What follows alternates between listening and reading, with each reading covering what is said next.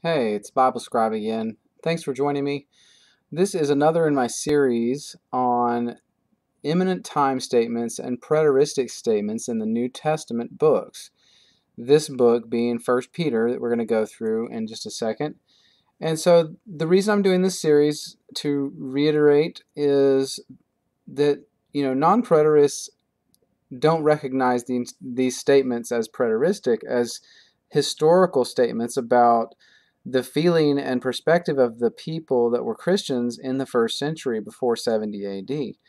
And so going through these books of the New Testament and recognizing these time statements is a major step for people that aren't familiar with it.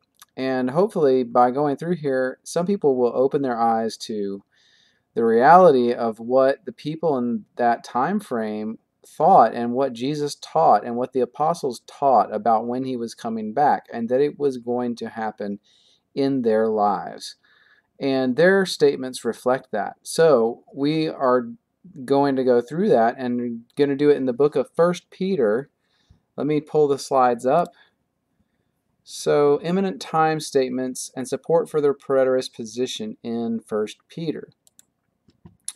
First, in the first chapter, we have verses 3 through 7, which say, "Blessed be the God and Father of our Lord Jesus Christ, which according to his abundant mercy hath begotten us again into a lively hope by the resurrection of Jesus Christ from the dead, to an inheritance incorruptible and undefiled that will not fade away, reserved in heaven for you, who are kept by the power of God through faith unto salvation." Catch this now, this is the statement, ready to be revealed in the last time. So it's ready to happen.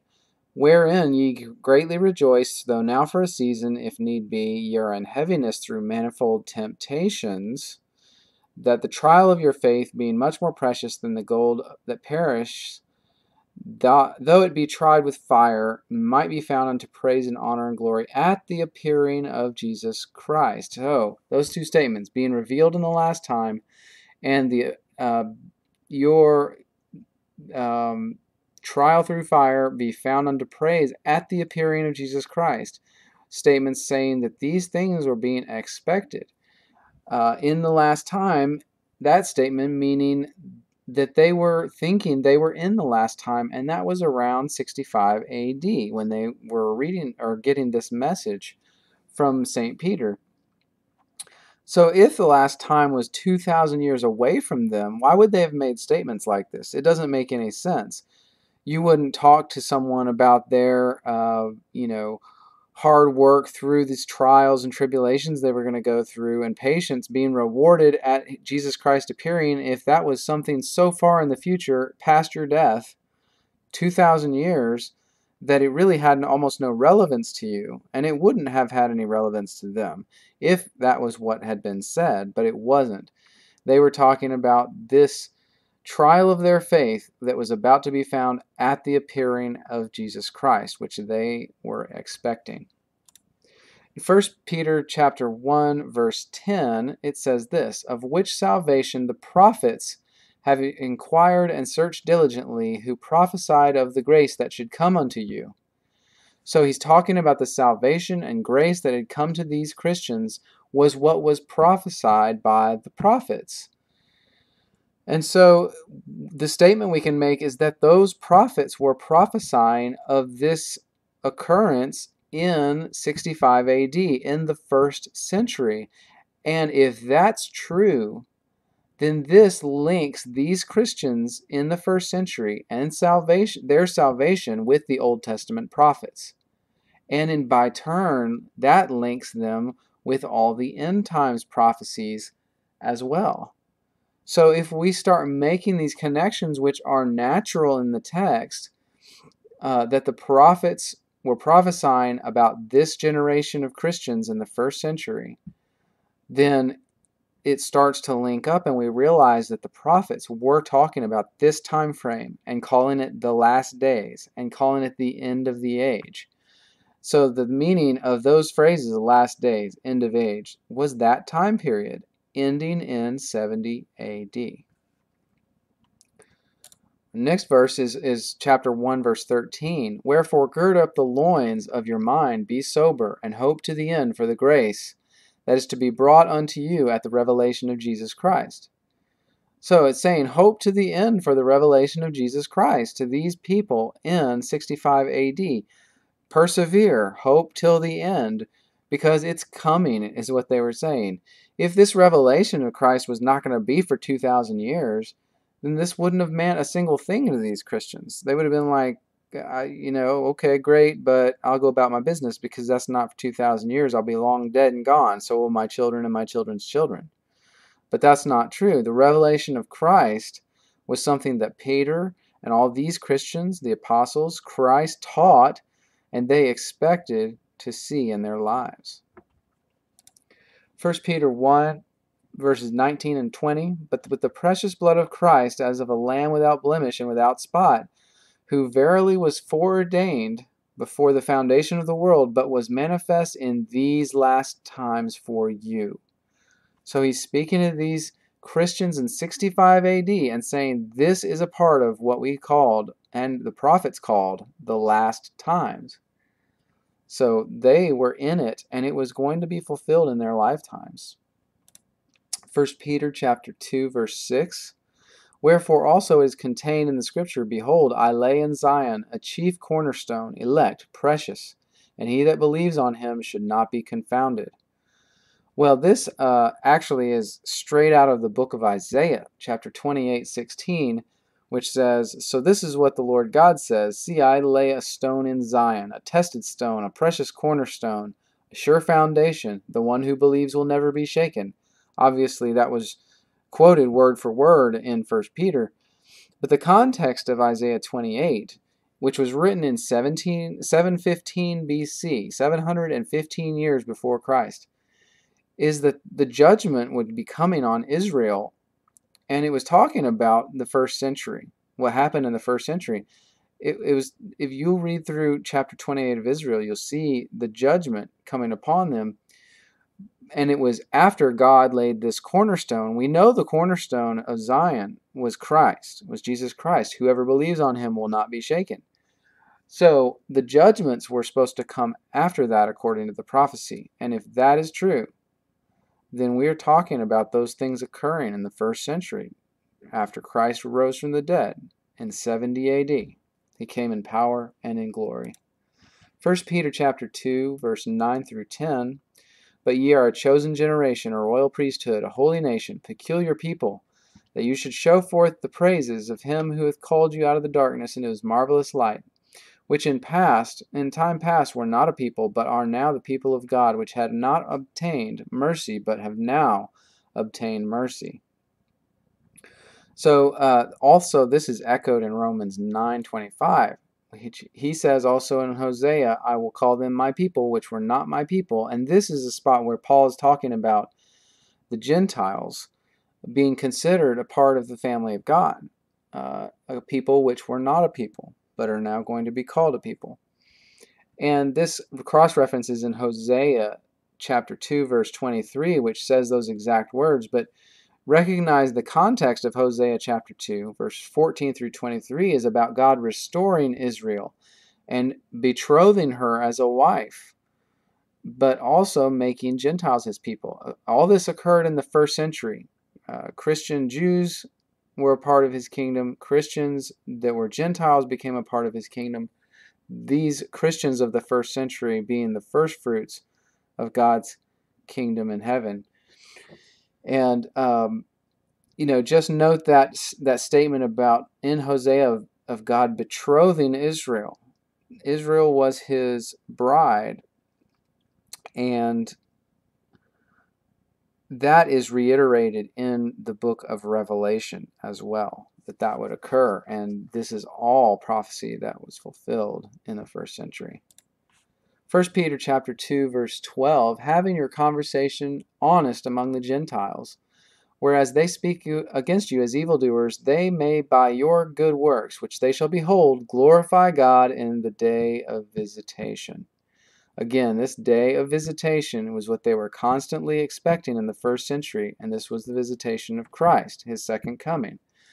They expected those that they witnessed to in the surrounding Gentile areas to be alive at Christ's coming, because the statement is made, we want them to behold and glorify God when he comes again in his day of visitation.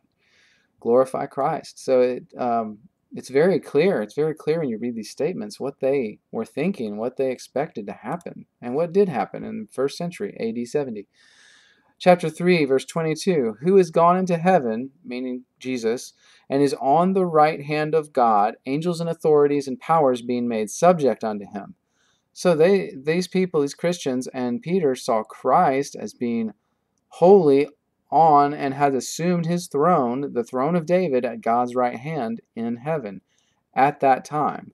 So after Jesus Christ resurrected and went to heaven, after spending 40 days with the disciples, then he sat at God's right hand on his throne in heaven. It's the throne of David mentioned in the Old Testament and in Acts chapter 2.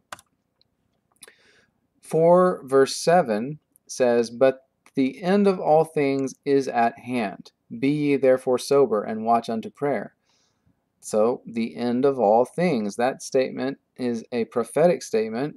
The last days, the end of the age. Did the whole world end? No, the whole world did not end. Did the old covenant end? Yes, the old covenant was done away with. The temple was destroyed. Sacrifices had stopped long before the temple was destroyed even.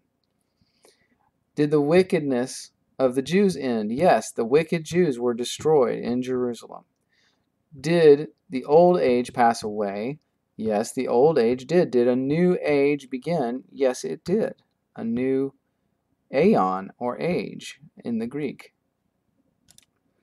1 Peter 4, 12 through 13. Beloved, think it not strange concerning the fiery trial which is to try you, as though some strange thing happened unto you. But rejoice, inasmuch as ye are partakers of Christ's sufferings, that when his glory shall be revealed, ye may be glad also with exceeding joy. Now, they, as Christians in the first century, all the Christians in the first century who listened to the apostles and Christ were expecting to go through tribulation. And in the years 67 through 70 AD, when the city of Jerusalem was under siege, that tribulation came to pass. The Jews in the city were under siege, so they couldn't even get food in and out of the city. It got very scary in the city. People were starving. People were resorting to cannibalism or other tactics to find food and get what they needed to survive. The people here are fully expecting Jesus to return in his glory. When his glory shall be revealed, it says. That was the return they were expecting. And it occurred in the clouds in AD 70. Jesus came back in the clouds. 1 Peter 4:17. For the time is come that judgment must begin at the house of God. Now, judgment is saying must begin at the house of God, and that was the temple in the first century. It was called Herod's temple. The temple was then destroyed in 70 AD, like we had said before. When Christ came in the clouds, the judgment was passed. The temple was destroyed at that time. The Romans destroyed it. All the priests were at this time burned alive inside the temple. If you read Josephus, his book, The Wars of the Jews, then you will read about this. But the priests and a ton of Jews scurried inside the temple to escape the Romans and seek shelter and pray to God for help. Of course, their time was past for that. This was now a time of judgment, so God did not save them from this. And those Jews and the priests were burned alive in the temple and slaughtered. Most of the Jews in Jerusalem were slaughtered altogether by the Roman soldiers as they went through the city. So a horrible time, but this is the time that is being spoken of in 1 Peter 4:17, the time of judgment for the house of God, the temple. 1 Peter 5:4, and when the chief shepherd shall appear, ye shall receive a crown of glory that fadeth not away. So they fully expected to see Christ appear and be alive at that time. They were expecting it when the chief shepherd shall appear. They were looking for this. So that's it. That's the imminent time statements in the book of 1 Peter. I hope you've enjoyed this. There were a lot in the book of 1 Peter. But we're going to keep doing this and going through these different books and seeing all these time-based statements and inferences and related things to the judgment that came upon Israel in AD 70 and the first century fulfillment of Old Testament prophecy and the prophecies of Christ in the Olivet Discourse. And we're seeing now that throughout all the New Testament books, this was very imminent for these people. They were looking for it in their lives, and it did come in their lives if we look at history and what happened. And these videos, I'm doing these videos so that it's laid out there for you to see, for people to see, and come to the realization that it's different possibly than you may have grown up with. Just like me, I grew up with different teaching than this. It was not taught to me this way. There was a lot of doctrine and dogma taught, but it was not straight from the scriptures, which is what we are doing. We're going and looking at these scriptures with the eyes of the people who received these letters. And it is eye-opening to do that. Thank you for joining me. I sure appreciate you. I pray that God blesses you and that these videos, help people see the truth of what God has done in history and how spectacular it was. Like and subscribe if you got something good out of the videos, and just stay tuned to my channel. I'm going to keep going through these books and releasing more of these videos on preteristic statements in the New Testament books. God bless. Have a good night.